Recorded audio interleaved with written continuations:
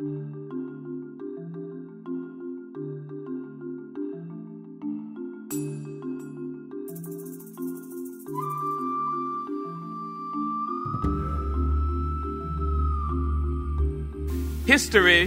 despite its wrenching pain, cannot be unlived, but if faced with courage, need not be lived again. If I could go back and tell my younger self one thing, it would be this.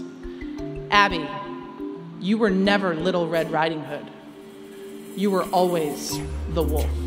Let us pick up our books and our pens. They are our most powerful weapons. Bring into action that brotherhood, that fellowship that the world needs today. Now, if we have an understanding of how different kinds of minds think, I'm going to show you how they can work together. Because to have good projects, you need to have different ways of thinking. Human rights are women's rights, and women's rights are human rights once and for all. I could go back to living in the forest, which is what I love.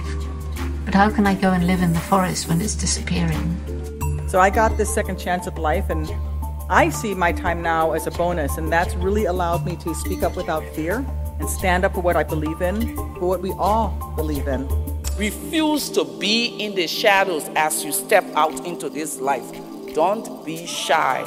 No matter how crazy it seems to you, that crazy idea may just be the solution for some crazy global or local problem.